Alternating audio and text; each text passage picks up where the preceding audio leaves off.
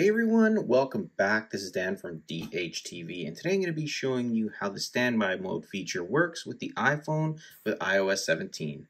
Let's get started. So let's start with how to use standby with your iPhone, and it's pretty simple. As you can see, I've got my phone right now plugged up to a wireless charger and it's horizontal, and that's how you activate the standby feature. Anytime it's vertical like this and locked, you'll see the regular lock screen. However, if you plug it to a charger, so wireless or wired, just like this, and you turn it horizontally like so, it's going to automatically switch into that sort of night mode or nightstand mode. It is called standby, but that's the look you're getting here, almost like a nightstand radio or sort of screen. And the default is this one right here, where it gives you that smart sort of widget look where you can go through various widgets here and see what's going on with them. You can totally customize all of them just like you would with widgets or Apple Watch faces or even lock screens with iOS. So if we swipe to the left, it's going to bring up another one here, which is just photos.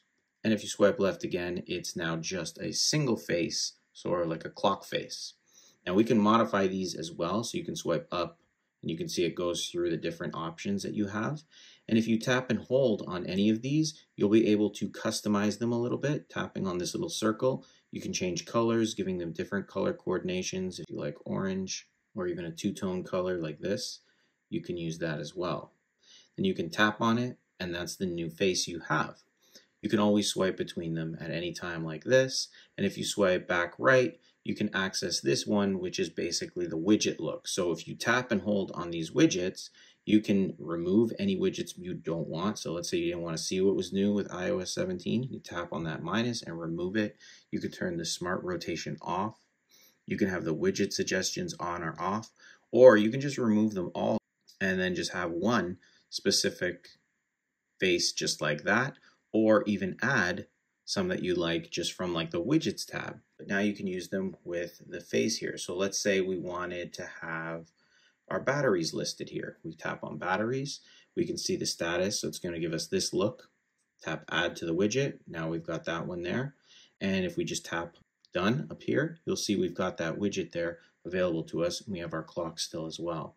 So you can modify and play around with all of these. Tapping and holding is the way to customize it. It's very easy, nothing to it.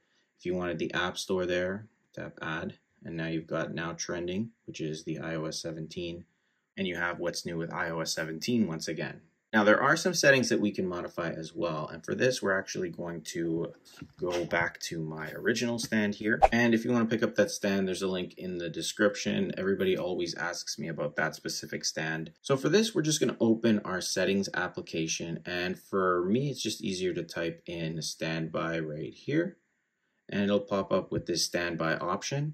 And these are all the settings you have access to with standby.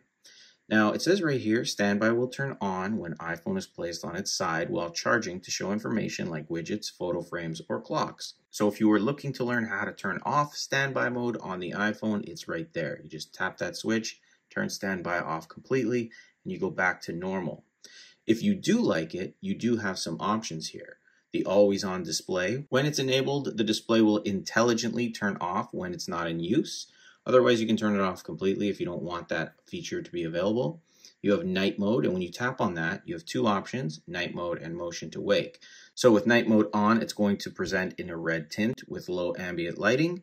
And then the motion to wake, standby will turn on the display when motion is detected at night. So if you just kind of wave your hand or something like that, then you'll be able to see that standby clock face that you had. The bottom here is to show notifications. So critical notifications will still be shown in standby if this is switched off. However, if you want to receive all your notifications, you leave it on. That way your notifications still pass through.